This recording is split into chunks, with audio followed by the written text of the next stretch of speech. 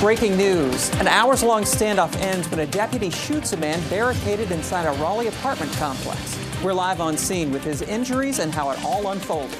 Scorching heat is on the way. I'll show you the hottest days to come, the hottest areas, and the soonest we could see relief.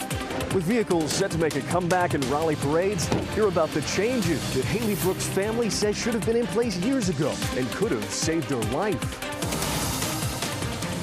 Now, breaking news from WRAL. Coverage you can count on.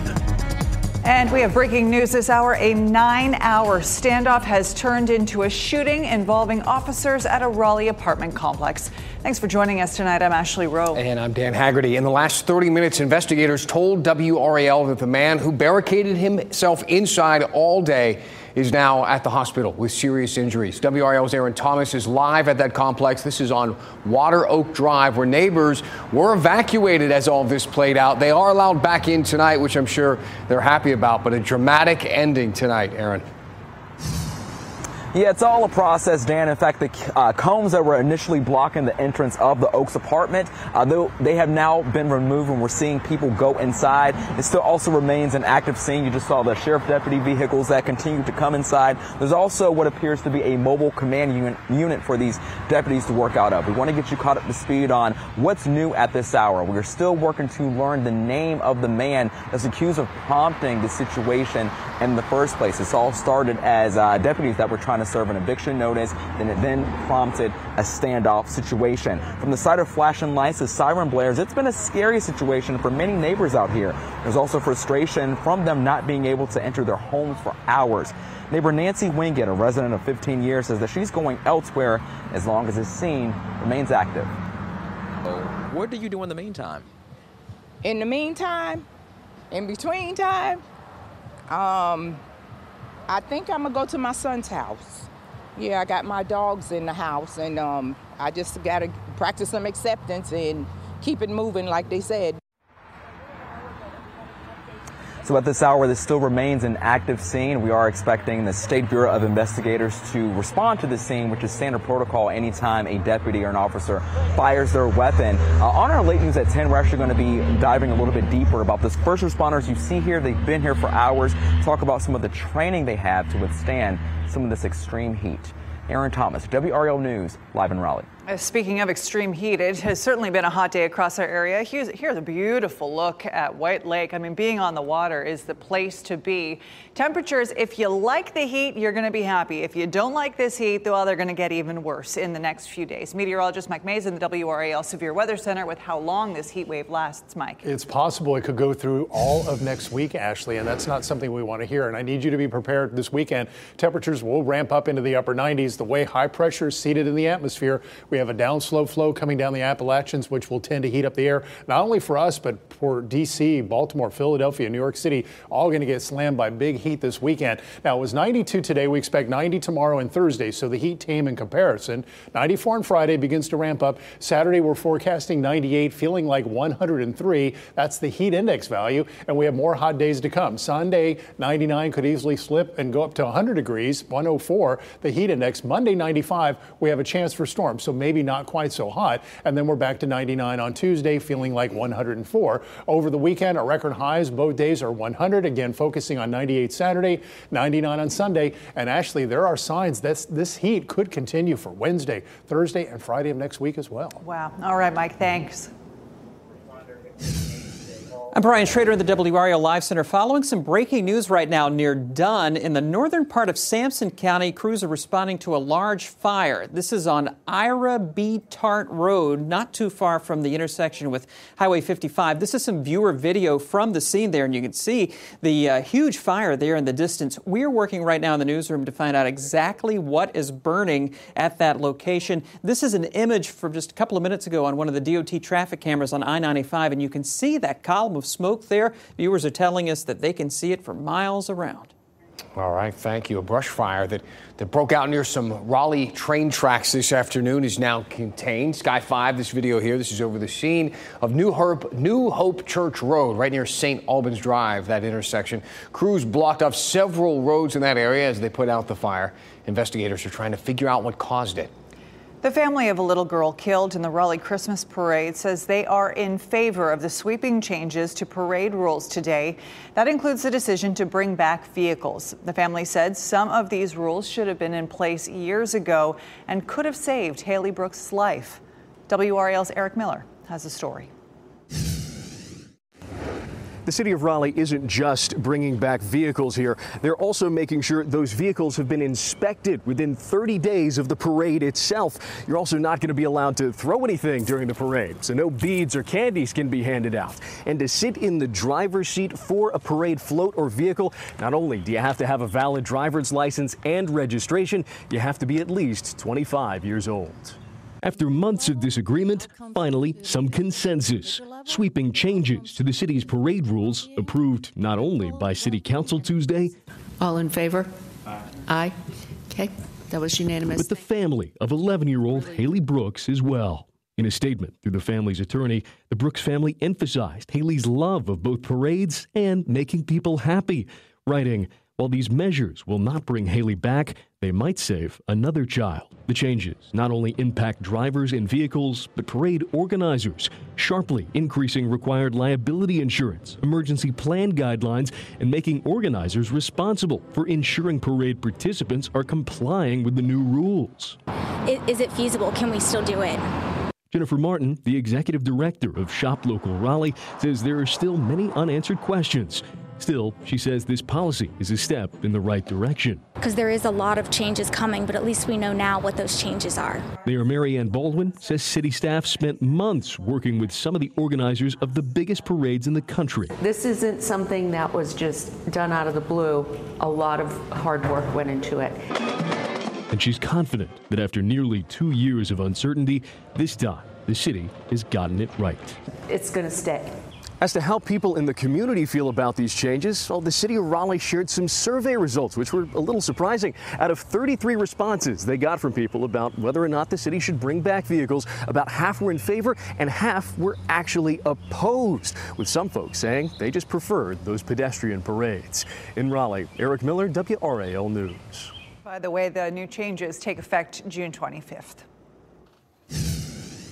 Breaking news just into the WRAL Live Center. Sources tell WRAL that Novo Nordisk is preparing for a major expansion in Johnston County. The Danish drug maker is planning to add about 1,000 new jobs and make a $1.5 billion investment in Johnston County. That announcement could come as early as next week. We're going to have more details about that in our story at WRAL.com in the NC Capital section.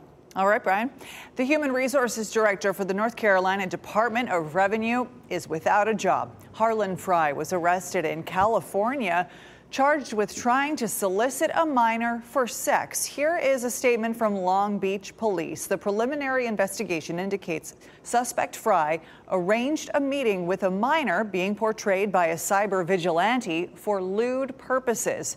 This is the YouTube video showing a man confronting Harlan Fry at a Hyatt hotel, asking him questions.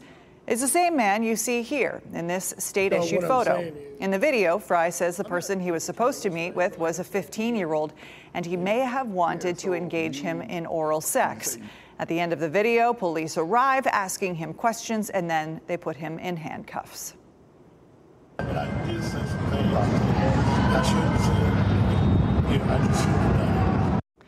Fry has since been released. He was fired last week, just a day after his arrest. A lot of construction projects in our area, of course. We can say that some new westbound lanes along the Beltline near Wade Avenue are now open. So some of this stuff's getting completed. Crews opened the lanes this morning in what NCDOT is calling a huge milestone for this project. Drivers are now using permanent lanes, which include a reconfiguration of how you get to Hillsborough Street, that exit there. To get to Hillsborough, you'll actually start by using the Wade Avenue exit before continuing down a collector lane, as they call it. Crews are planning to have all of 440 at Hillsborough open by August, just in time for football. They are working to have the Wade intersection complete by October. Still ahead, an update on applesauce contaminated with lead, and the stores were still selling it months after the products were recalled. That's coming up. Plus, Durham police are getting a big boost in pay thanks to the new budget. We're looking at how this could impact staffing, retention, and crime as a whole in the Bull City.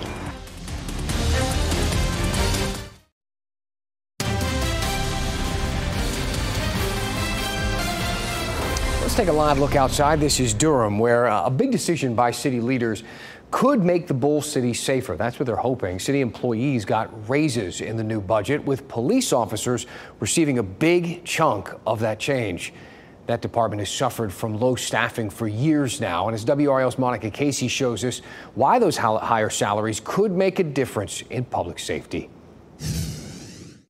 There are 137 vacancies at the Durham Police Department as of today. That means they are just under 75% staffed here. The money in the newly adopted budget could make a difference. Officer Martin Cooper has been in Durham Police's recruiting division for years. He says the subject of money with potential recruits is huge, and DPD is up against other agencies. That can be a challenge sometimes, because when you have competitors that are offering $10,000, $20,000 more than what our previous salary was, it can definitely be difficult. The salary bumps will be felt at multiple levels. Recruits who were making $43,000 will now receive just over $51,000. Officers who start at almost $48,000 will now be bumped to $54,817 a year. Is it as important for retention as it is for recruitment?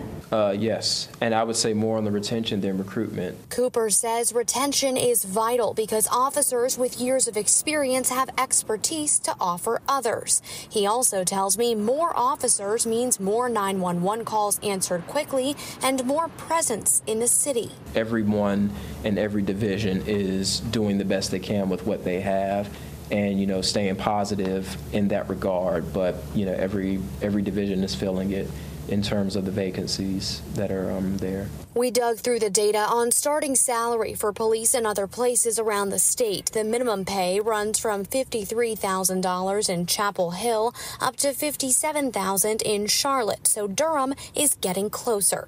In Durham, Monica Casey, WRAL News. And that new budget will take effect on July 1st. Tonight, an update on applesauce pouches that were contaminated with lead. You remember 5 on Your Side's been telling you about these for weeks and really months now.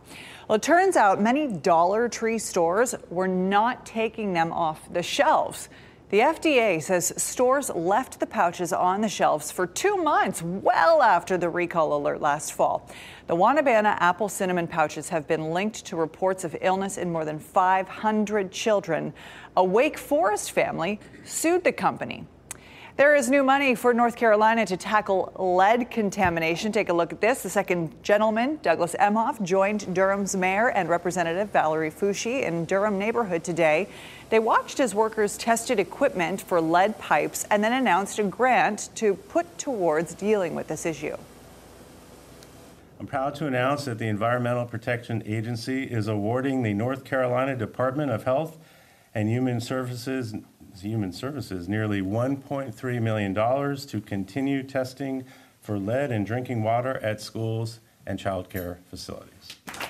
The second gentleman said every water fountain at schools across the state will be tested for lead. Johnston County is asking people to cut back on their water usage during this period of hot, dry weather. The Department of Public Utilities says irrigation usage in the county there is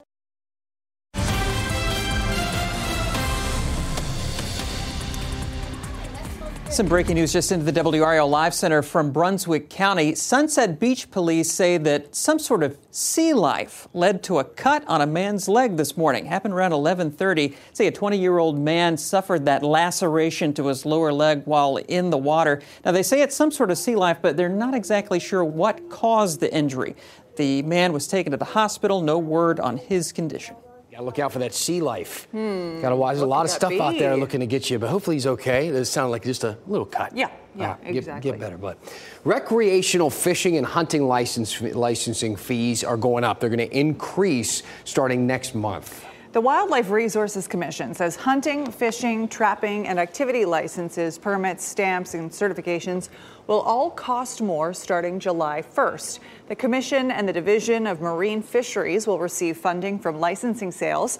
The increases will help cover operating costs that have gone up due to inflation. What hasn't, right? The last time there was a license fee increase was actually over 4 years ago, January 2020. You know, those go up every now and then. The sea life are excited about that. You know what I mean? You got to pay a little more. Fewer fishermen out there.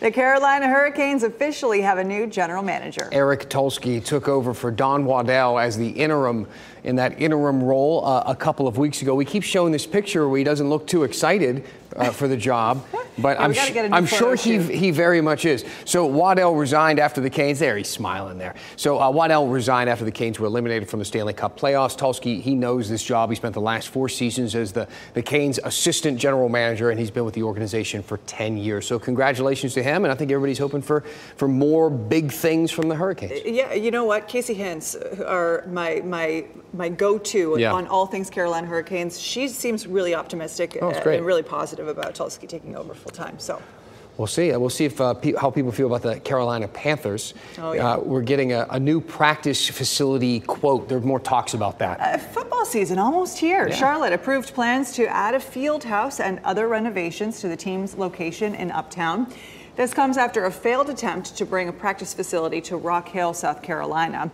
The team is also hoping to push through a $650 million plan to renovate Bank of America Stadium. Here are some of the renderings for that renovation plan. It looks beautiful. All renderings kind of do. It's a tough pitch. I mean, they want a bunch of money from the city to build this brand new facility. Yeah. They want more money to expand and build another practice facility. They're raising the price of tickets. I know. And what was it, 2 wins last year?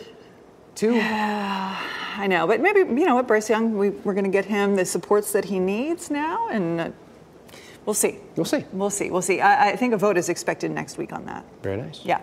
UNC joins NC State, unfortunately. Don't want to bring this news, but sharing that they have both ended their College World Series run against a Florida team. The Heels falling to Florida State 9-5 this evening in Omaha. Yesterday it was NC State. Chris Lee will have highlights tonight at 10 on Fox 50 and 11 on WRAL, because there still is a whole lot to celebrate there. Absolutely. And NC State's baseball team is back in Raleigh after an incredible College Run Series tour. You see them here. They returned home. This was this afternoon. Dozens of fans gathering there at Doak Field to greet the Pac-9 and celebrate what was an incredible season, even though it probably came a little shorter than they were hoping. The Pac came up short yesterday in Omaha, losing 5-4 to the Florida Gators in that elimination bracket. But look at that. Did you see that bucket hat on that guy? That was... awesome. It's tough to pull off a bucket hat. I don't have that kind of look. I think you could do it. You could definitely do it. Thanks for being with us tonight. Good night.